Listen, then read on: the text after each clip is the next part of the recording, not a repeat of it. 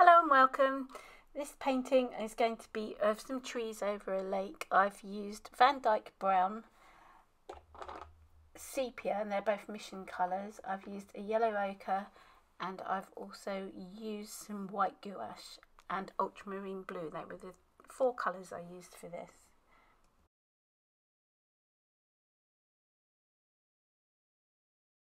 The paper I'm using is £140 cold pressed paper with a slight knot on it, rough sort of. It's got a slight texture but not too much. And I am also using a rigger brush and I think it's a 1.5 inch hake brush. I also used a white Posca pen and some diluted bleach in a little dropping bottle. Oh, and some paper towel as well. I started off by getting my colours ready in a nice flat palette and wetting the paper.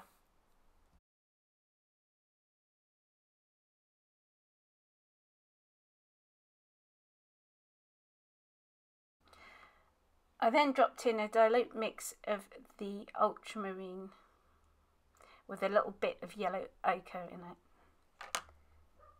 I just left that and let it do its thing.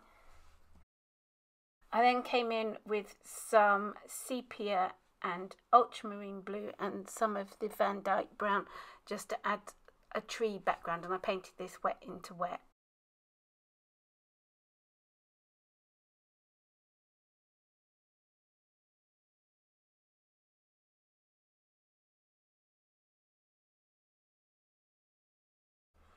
I've got my board at a slight angle so all the colours running downwards.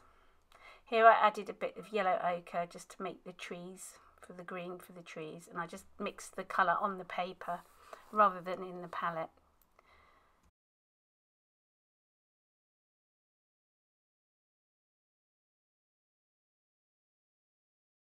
I then came in with a wet brush and just let it all flow downwards across the paper.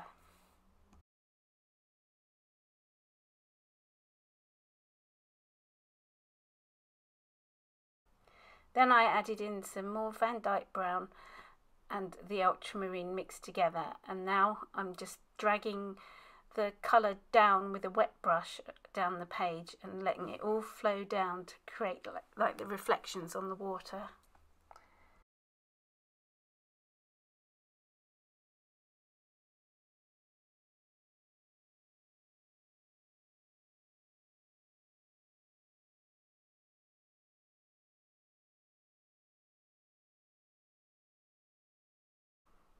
Here I'm coming in with a dry brush just to remove some of the colour because I want to create a bank where the water meets the land.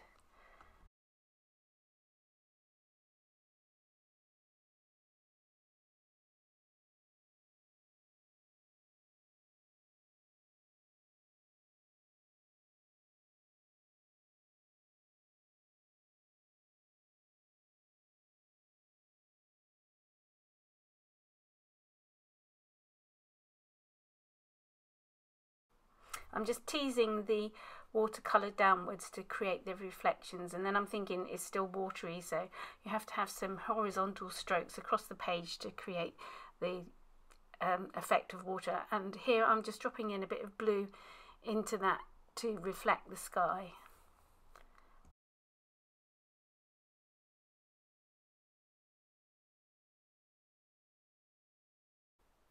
Now I'm coming in with the rigger brush and I'm going to start creating some branches.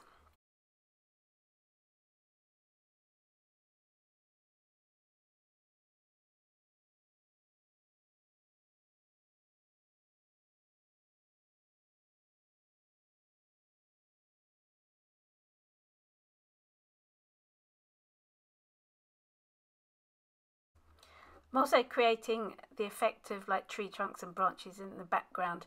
Here I'm using a bit of cut up credit card just to capture some like rocks on the bank of the lake.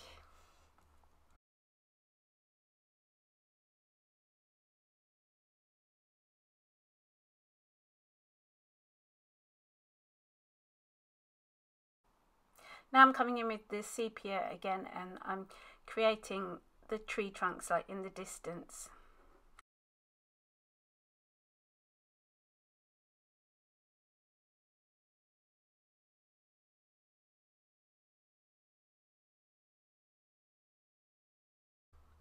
I'm being really loose and like spontaneous and just scribbling about with the brush. Just be free and don't think about it too much. Here I'm just coming in with a bit of ultramarine blue just to add a bit more blue to the lake.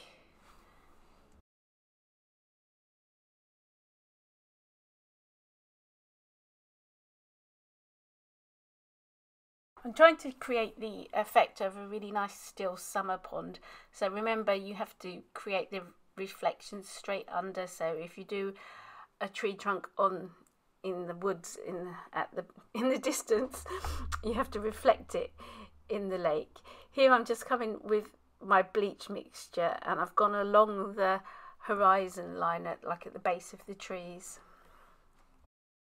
I love using the bleach. It just bleaches out some of the colour and creates a lovely like washback effect, and it's just really pretty, I think.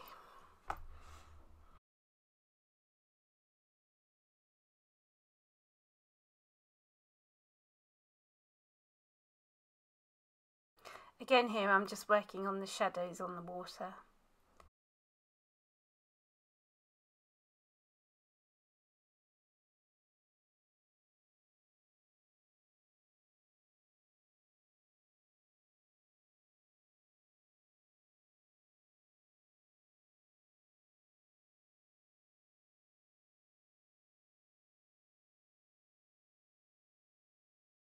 Back to my hake brush, I'm going to use it's a mixture of the ultramarine and the yellow ochre, and I'm creating some leaves in the tree in the foreground.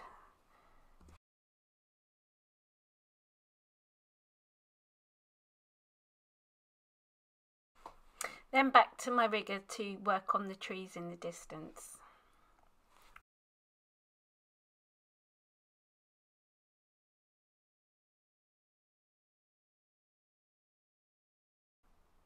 Now I'm trying to make the tree in the foreground come towards me a bit by making it darker, because I haven't done it dark enough really. I'm just working on the more branches. I'm using my rigger brush to do this, and then I'm just flicking about trying to create the little branches of the tree.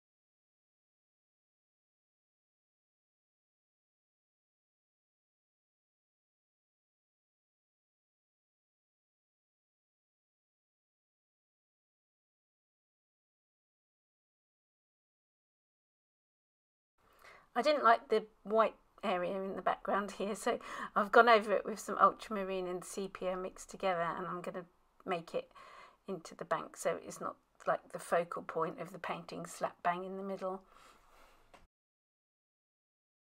Again, remembering to create the reflection in the water.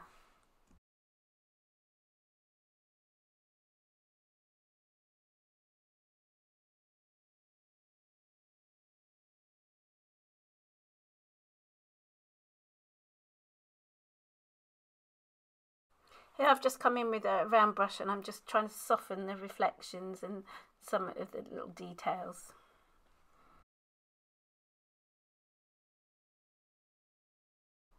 Again, I'm darkening up the tree in the foreground to make it come towards you a bit more, and adding some grass and texture at the bottom. Back to the rigger to make some nice free lines that you don't have much control over, just like scribbly lines, and it gives a really lovely effect.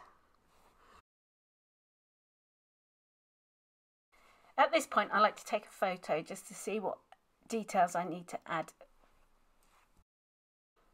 I then decided it needed a bit of green in the foreground just to coincide with the green in the background.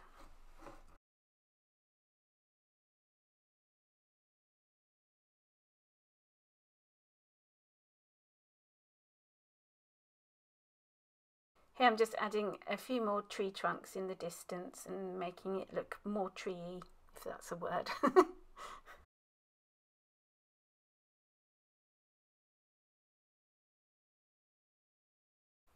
Again, here I'm using my rigger to create some more like little treelings. Are they called tree? I don't know what to call them. And some darker detail in the foreground.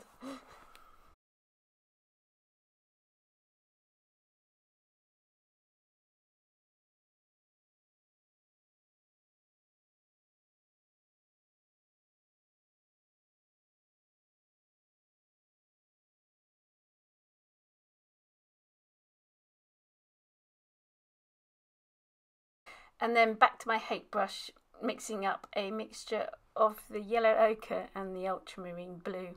I'm so good with my words explaining things, aren't I? I like making up words, sorry about that. Hopefully these like leaves, the impression of leaves on the trees, and makes it look more like summer than winter.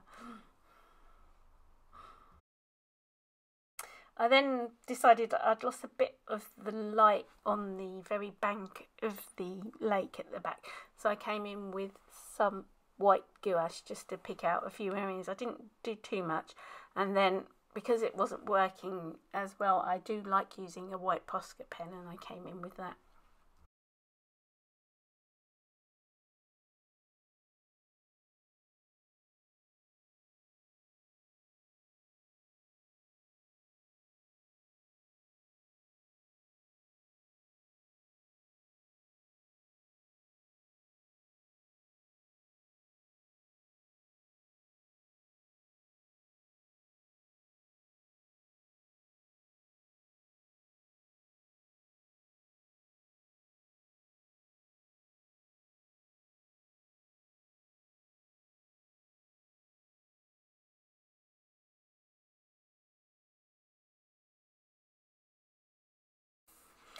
I used a dryer just to dry everything before I came in with the white Posca pen because it was still quite damp.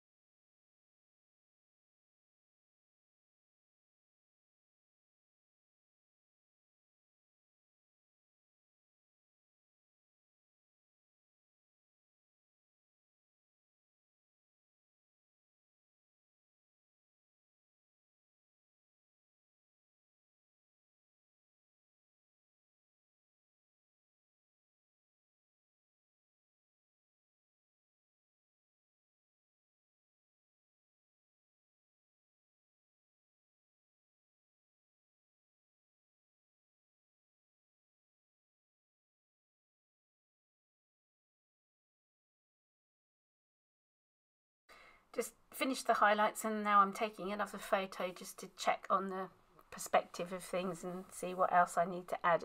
It's really good to take a photo of your work as you're working, because you see it like through a different eye or a different angle, and you can see what needs correcting. Here I decided I needed to correct the level.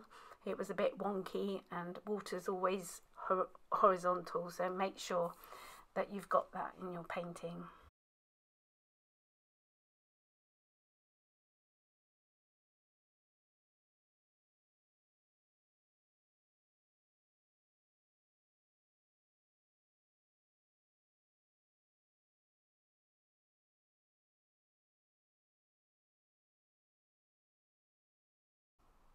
One last photo just to doubly check.